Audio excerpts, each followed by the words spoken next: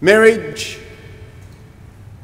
is a partnership relationship between two parties, the husband and the wife.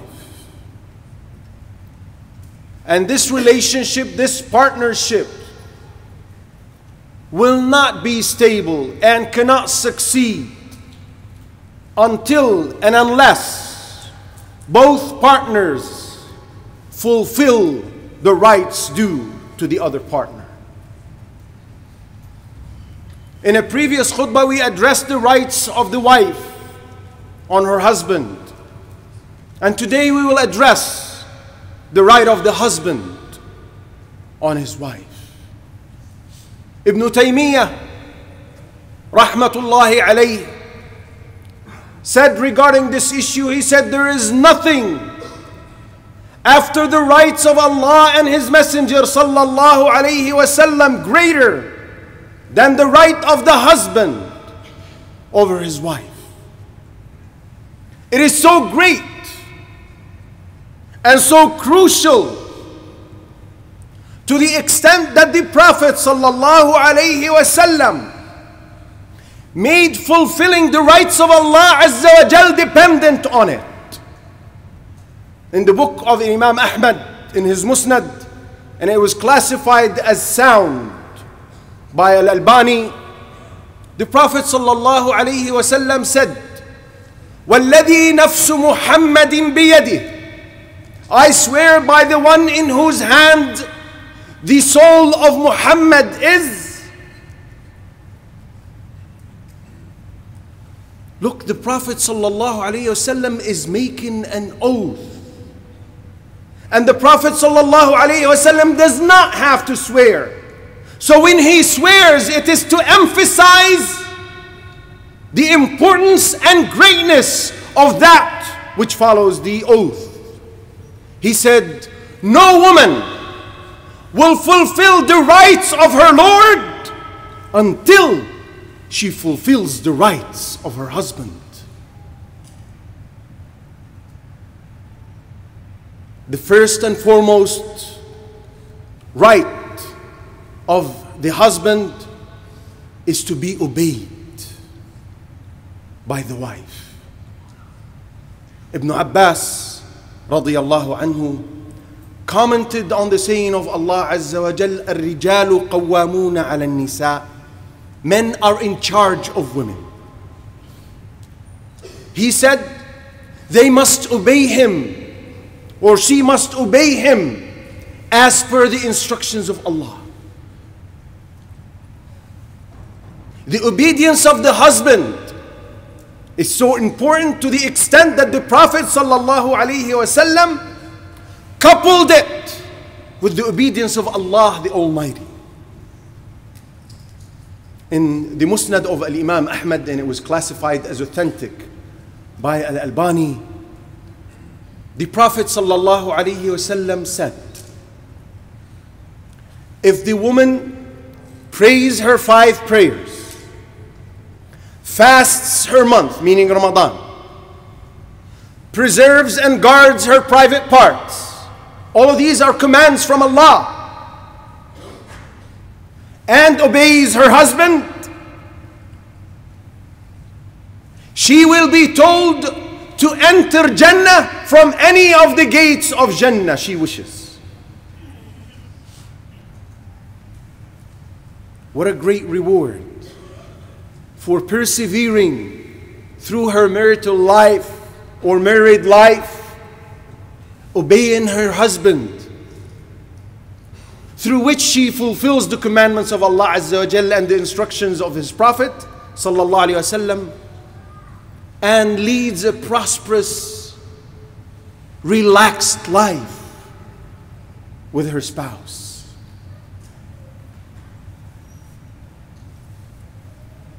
Another right of the husband is that she does not allow someone in his house without his permission. The Prophet ﷺ said, your rights over your wives is that they do not allow into your houses someone you dislike. So it is prohibited for the wife to allow entry to anyone into the house without the consent of the husband. Whether that is a verbal permission or she knows that he doesn't mind this or that person to enter the house. Even if that person is a kinfolk, she's still not allowed to admit them into the house without the consent of the husband. The wife is not allowed to fast an optional fast without the permission of the husband. And this is in Al-Bukhari and Muslim. The Prophet ﷺ said, a woman is not permitted to fast, meaning an optional fast, without the permission of her husband. Now, this is only when it is an optional fast. When she is making up for Ramadan, for example, or fulfilling a vow when she vowed to fast. These are mandatory types of fast. She does not need, according to the predominant opinion of the scholars, she is not required to seek his permission. She can just fast. But in optional fasts, she must seek his permission.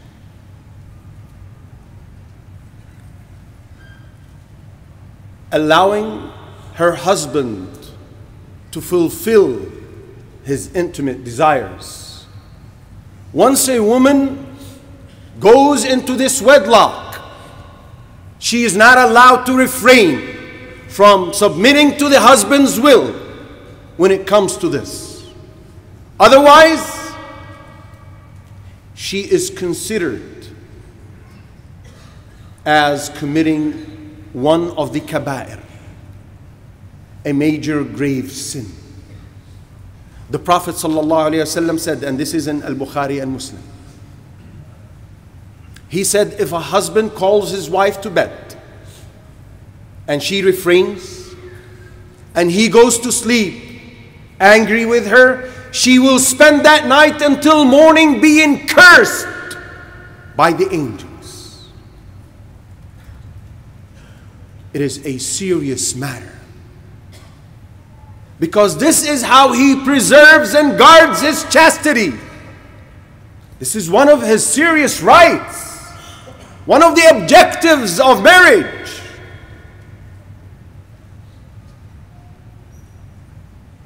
Another right of the husband over his wife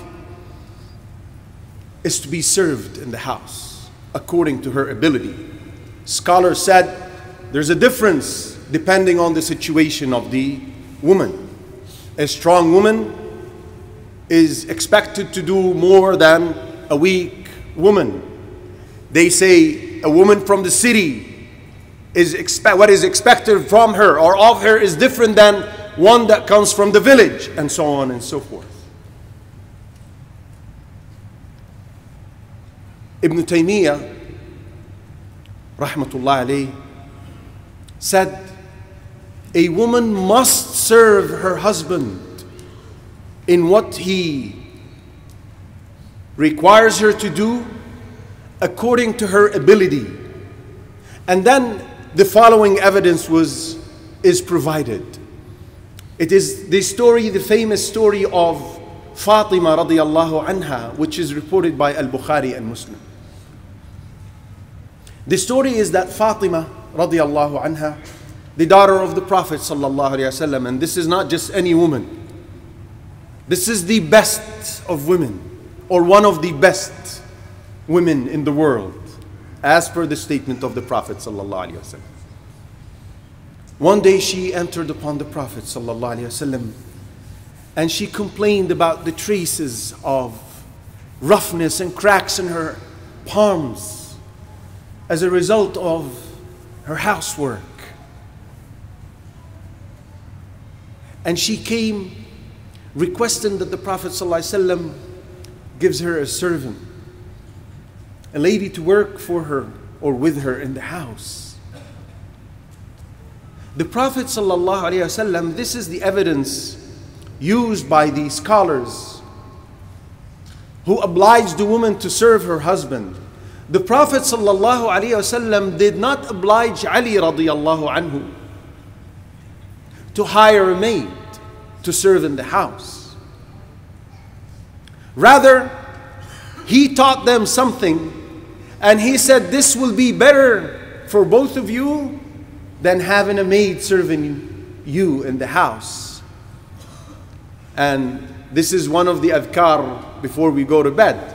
He said, before you go to bed, say Subhanallah 33 times, Alhamdulillah 33 times, and Allahu Akbar 34 times rather. This will be better for you than having a maid serving you in the house. The Prophet ﷺ could have very easily said, she is not obliged to work to this extent, you hire a maid for her. Or he ﷺ could have given her a maid. But he did not. And he taught them something different, which, as the scholar said, shows that the service of the wife to the husband in the house is mandatory upon her, according to her ability. Now, it's not slave driving. The husband should not expect the wife to bend over backwards when serving him. The husband should also be compassionate, caring and loving, and should also be with her in the service of the house.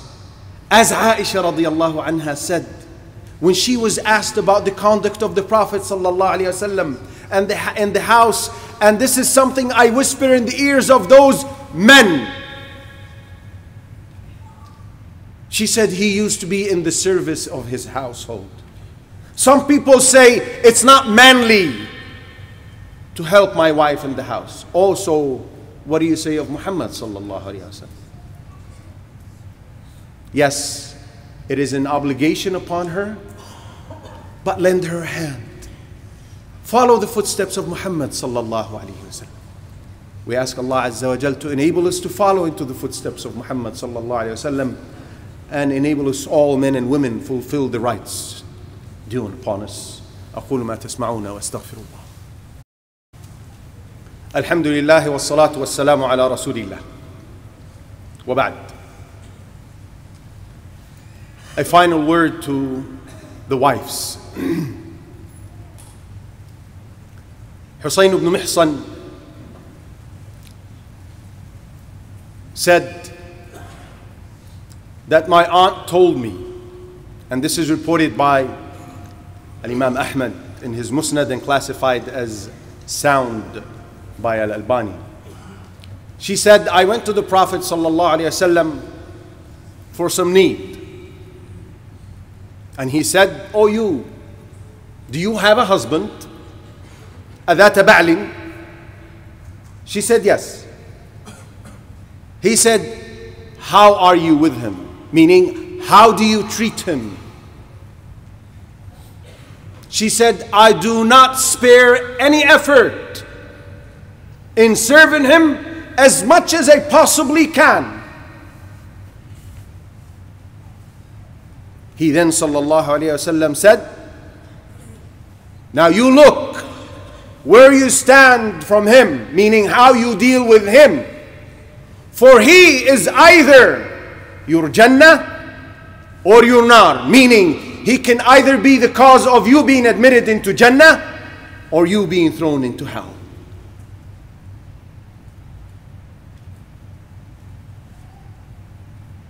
And we all know that Allah is the only one to be prostrated to. Otherwise, it is major shirk that takes a person out of the fold of Islam. This is a very serious, rather it is the worst sin anyone can commit, right? Now listen to this. The Prophet ﷺ said, and this is also reported by Ahmad, classified as authentic by Al-Albani. He said, لا يصلح لبشر أن يسجد لبشر. Is not permissible. It is not permissible for a human being to prostrate to another human being. Now he's laying the foundation. He's given the principal rule. And then he said, had it been permissible for a human being to prostrate to another human being, I would have commanded the woman to prostrate to her husband, as great as his right is upon her. Sisters, this is a really, really serious narration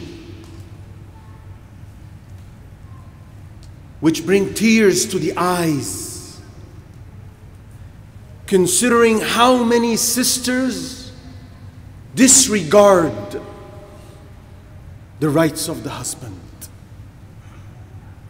and are negligent of it. Having said this, I address my beloved brothers everywhere, saying and reminding them, with which I conclude the khutbah, with the saying of the Prophet ﷺ, which is reported by Muslim. He said, let not a believing man hate a believing woman, meaning the husband with his wife. He's referring to the husband and wife. If he dislikes a manner of hers or a quality of hers, he surely finds other qualities which he appreciates. In order for married life to continue, it has to be a joint effort. We have to live in understanding, in cooperation. I fulfill my rights and he fulfill his rights. We give excuses to one another if something goes wrong. Otherwise, it's a perpetual battle and war that will end with divorce and the destruction of the house and the relationship. We ask Allah Azza wa Jal to protect our households from disputes and help us wisely deal with these disputes. اللهم اغفر لنا وارحمنا وعافنا واعف عنا اللهم استخدمنا في خدمة دينك اللهم اغفر لوالدينا ولمن لهم حق علينا اللهم ارحمنا فوق التراب وتحت التراب ويوم العرض عند الحساب